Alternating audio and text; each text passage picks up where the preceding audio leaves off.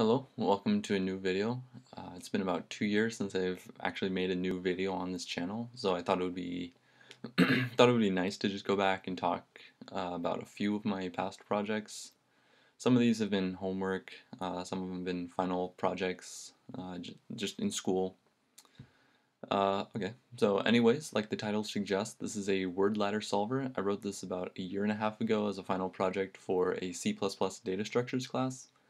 So obviously I wrote this in C++, I'm using the Xcode environment, and yeah, so if you don't know what a word ladder is, it's a really simple word puzzle game. So you take two words, one's your target, one's your start. You want to go from the start word to the target word by changing only one letter at a time, and they have to be real um, dictionary words. So what this program does is you're going to input two words, start and target, and the solver is going to solve the latter. Using a dictionary of a couple thousand words. They're all four-letter words. And it's going to give you the shortest ladder for the word ladder. Okay. So first off, I have the main file. All it does is just declare a word ladder object, and you run the start. In the word ladder class, I have a start that just runs the whole procedure. I have two classes. I have the word ladder class, and I have the graph class. Graph is the data structure that I'm using in the solver.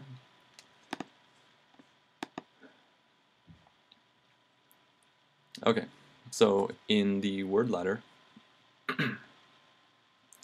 in the constructor, I'm loading a text document that contains the dictionary of words, what I'm showing you right here. And it's just going to load that file, and so it can have access to it when it's reading and looking for words. And in the start, this is what the main, this is what it's called inside the main. The first procedure, the first step, is to get the words from the user. Then the second step is to check the words. This is kind of a processing function. And it's going to take the words, it's going to put them all into uppercase so they have the same ASCII character number. And it's going to check to make sure they're all four letters, and just check the words, make sure that you're inputting legitimate words. Also, another thing it does is it checks to make sure the words are actually inside the dictionary. So in a way, it's actually checking to see if these are real words that you're inputting into the program. If they're not, then it's going to send the user an error and then restart the program. Then it's going to load the dictionary. That's the load words function. And then finally, it's going to solve the ladder. So I'm going to start with the get words. So it just prompts the user just to enter two words, CN the words. It's going to make sure they're all four letters long, and then it's going to change them to uppercase using this for loop. And then the next step is it's going to check the words. It's going to make sure that in using this while loop, it's going to access the words file. This is the dictionary that was opened up in the constructor file, and it's going to check to make sure both words are actually in the dictionary. If it's not, then it's going to give the user an error and say provide this prompt, find words found inside the dictionary. Next it's going to call the load words. I'm not going to go into too much detail about what's going on here. Basically what I figured was a good way to go about like trying to find the fastest way to solve this was to see how many letters are in common between between the target and start word. And so what it's going to do is the load words is going to check. It's going to see if the first, second, third, fourth letters are in common. If they are, then that's a benefit to the solver, because then you're, say, you're going from lamb to fame, right? So it has the A and M in common, and they're in the same spot inside the four-letter word. And this actually, I may talk about it later, but it can make the solver faster when you have these two letters in common. Because what it does is it doesn't actually load the entire dictionary, it only loads all the words that contain A as their second letter and M as their third letter. So basically that's what the load words function is going to do. Then finally it's going to go to the solver, and that's it's going to create a graph that contains the dictionary, and then it's going to call a function inside graph class called shortest path, and it's going to pass in your start word and then your target word, and then it's going to return a list that contains the shortest path found using the start and target words. And then it's just going to output it. And I also have a begin counter and a stop counter. This is just to kind of time how long it's taking to solve this particular ladder. And then it just outputs how long it took. And okay, so inside the graph class,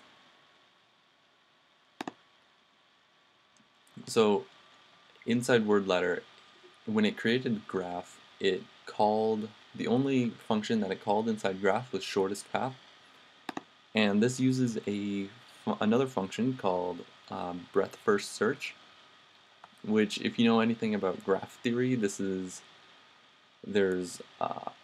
breadth first search, and then there's also depth first search. There may be more, but these were the two that I learned in my data structures class. And I decided that breadth first search was probably the optimal search method using a graph data structure for this particular application. And I'm not going to go into too much detail, but basically what it does is it takes the start word, and then what it does is it accesses the dictionary and it looks for all the words that vary by only one letter. So that's so then what it's going to do is it's going to take all those words that varied from the start word by one letter, and it's going to find all the words that vary from those words by one letter. And it's going to keep doing that until it finds the target word, and then it's going to trace back from the target word to the start word, and that is the shortest path, and that's what the user will see. Okay, so if I run the word ladder,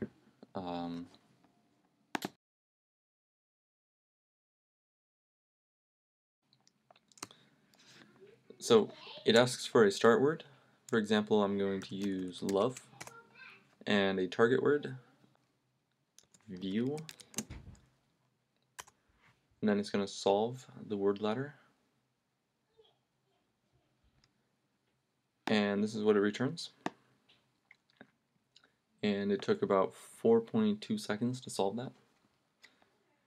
And what I was talking about earlier, where it looks to see if two letters are in, or if two or more letters are in common between the start and target word. For example, love and view, they have no letter in common that's in the same location. But for example, if I run it again and I use file and help, they both have the L, third L in common. It is a lot faster because it doesn't have to search the entire dictionary when it's solving the word ladder. It only looks for words that have L as their third letter. And that took 0.023 seconds. Okay, so that's basically it. If you have any questions, leave them in the comments. I'd be happy to answer them. And yeah, alright, thank you for watching.